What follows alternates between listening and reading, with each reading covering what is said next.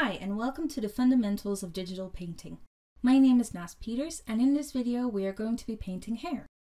We will be relying on the line art and the shape it already has, as well as create a brush which will allow us to paint several hair strokes at a time rather than painting them one by one. This will simplify the process. We are going to start off by making a new brush. Create a new layer and then select the round hard edge brush. Size it down somewhere between 10 and 20. Pick the color black and focus on a blank spot on the canvas. Now paint small dots in a row. I decided to go with 5, each a different size. Then, just like we did to create the other brushes, we want to hide the background layer and use the lasso tool to create a selection around these dots. Continue to turn it into a brush by going into Edit, Define Brush Preset. Title it if you want and then click OK. You can now unhide the background layer. We want to test out the new brush and see how the settings react on the brush strokes. You'll notice the dots are scattered rather than linear shaped, so go into the brush settings to tweak this. If you were to uncheck the shape dynamics, it will create a linear trajectory, but you can still see the dotted shapes in these lines, so we need to tweak the settings so it smooths out. To do this, I select the shape dynamics again and tweak the angle jitter and roundness jitter to create the linear shape of the brush. Once that's done, I test the brush out again. There's still a bit of roundness, but we won't be using the brush at a large size as the one I have selected at the moment, so the dotted aspect will fade the smaller the brush size is.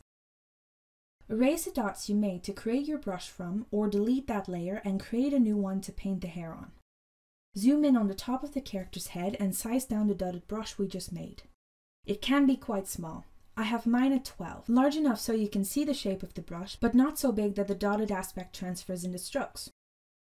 I select a black color and focus on the shaded areas.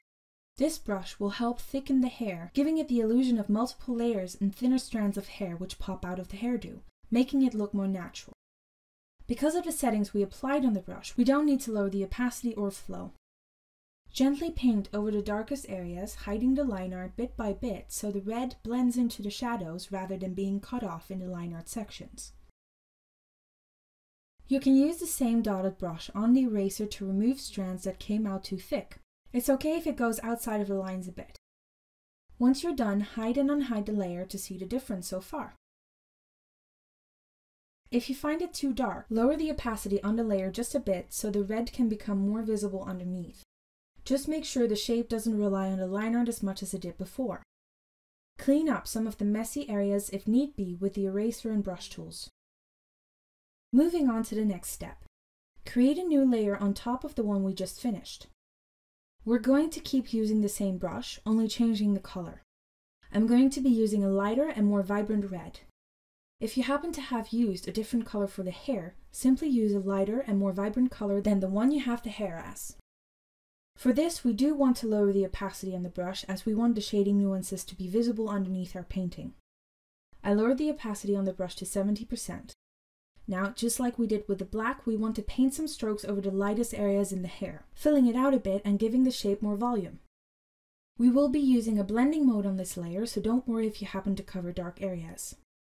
Once done, change the blending mode to either overlay, soft light, or color dodge. I personally went with overlay.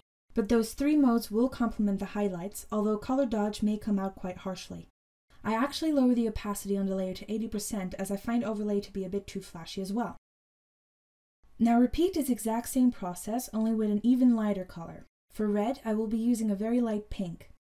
You also want to make the brush size smaller as this will act as the thinner strands that are highlighted across the hair. Make sure to create a new layer for this. As you can see, I avoided painting strands on the side of her hair which has most shadow, only covering the areas which contain most light. For this layer's blending mode, you do want to opt for color dodge. It'll help make those strands pop out from the rest of the colors. If it's too vibrant, lower the opacity on the layer just a bit. Now if you place all the hair layers into its own folder, you can hide and unhide it to see the difference from before and after real quick.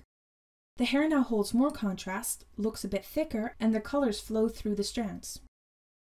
You can continue adding to the hair, adding more layers with a dotted brush or using the round hard edge brush at a very low size to add very small individual strands of hair to give it a more threaded aspect.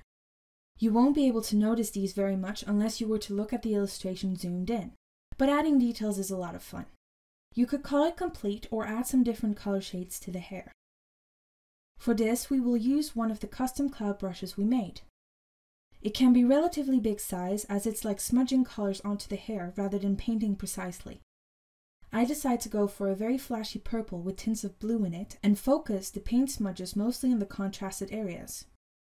The opacity is set pretty low on the brush so the brush strokes aren't as hard edged. Once done, tweak the blending mode on the layer and change the opacity if need be. And that's it, we are done with the hair. In the next video, we are going to start painting different textures starting off with fabrics. Thanks for listening!